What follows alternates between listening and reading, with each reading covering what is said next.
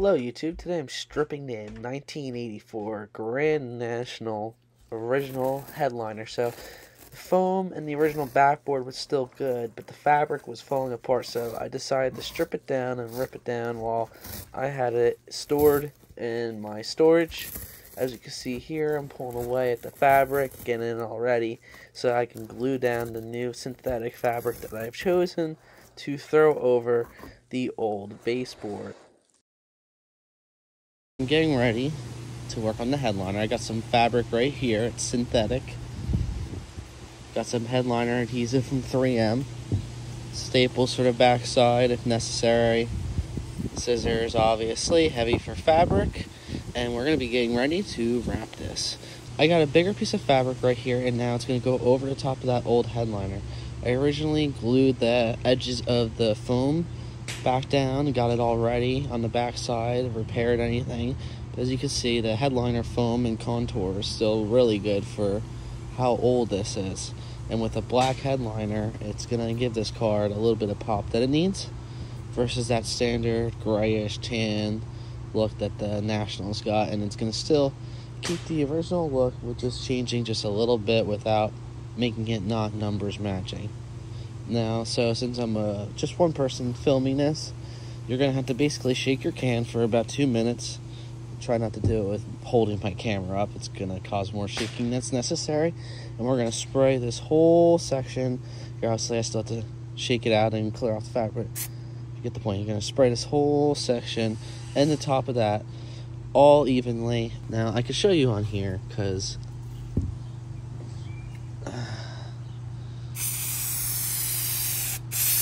and I'm not worried about the little imprint that the scissors just put, because they just, the foam popped right back up as we were talking. I'm going to soak this liberally with a good amount of glue. And like I said, I'm doing it outside for better ventilation and a nice wide space.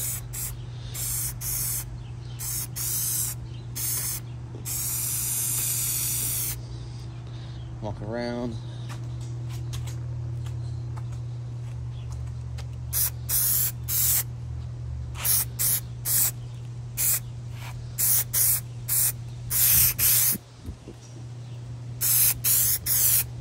And of course, it's a windy day. I would pick the windiest day to do it.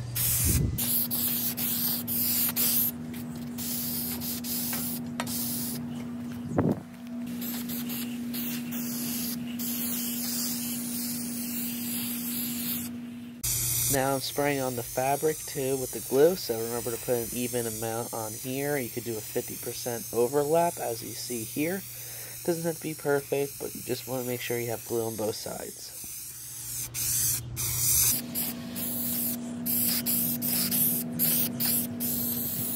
And let this sit for a second, and then we can press it together. Alright guys, so now I had to act fast. I know I couldn't film in only one person. I kind of flipped over the headliner, and you start from the center and you press it out. I have extra fabric. I'm going to still trim it out. Get these corners all fresh and peeled over. Same with this. This is all extra stuff right here that I'm going to trim off fabric.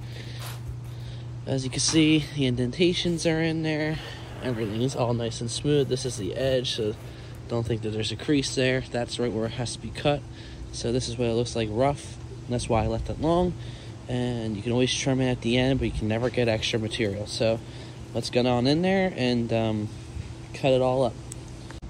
Alright, as you can see, it is the original headliner. And I'm basically reupholstering and going to be pulling these corners over and trimming this as close as I can. But I do want to leave a little fabric and kind of get it around this edge. I want to re-pull this over, but cut it right about here. Got my scissors right there. You can use a knife, do whatever you want. But right now, I'm pretty much going to have to put my phone down, get on in there, and trim that edge. Alright guys, so I basically just stapled down this side. It doesn't have to be super pretty, but I put on extra, that's why I said that. Hold down the corner right there. But we're going to basically either use glue, and we're going to do the same on this side, pull it over there, and get the stapler on there. I am using 1/4-inch staple, 6mm if you want to say that, so that it still doesn't go through the foam on the other side. And this will put a stronger adhesion in the glue, and this will allow the headliner to keep its edge a lot better on the other side. And I'll show you once I flip it over how it looks. Alright guys, so I am back and I am all finished with the headliner, and it looks brand new. So you see the indentations are there for the actual hooks that still go up there, but for an 84, this looks real good. And like I said again, it saved a ton of money instead of buying some. So like I said, this is always a way to go if you know how to do it. Just follow yourself through it, take your time, and just remember, once you do spray it, it's kind of a one-time job. You press it on there, and if you try to lift it up, since it's such an old headliner, you're gonna probably rip the foam underneath. So you kind of really have to take your time to get no wrinkles in it. Just like this, it looks really good. And for how the headboard was underneath, I am really glad. Now remember guys, if you want to watch more stuff like this, stay tuned. And if you want to see any more progress on this 84 National T-top, just remember that we're here. Like I said, I did the underneath just like this, all the way around, all nice and cleaned up.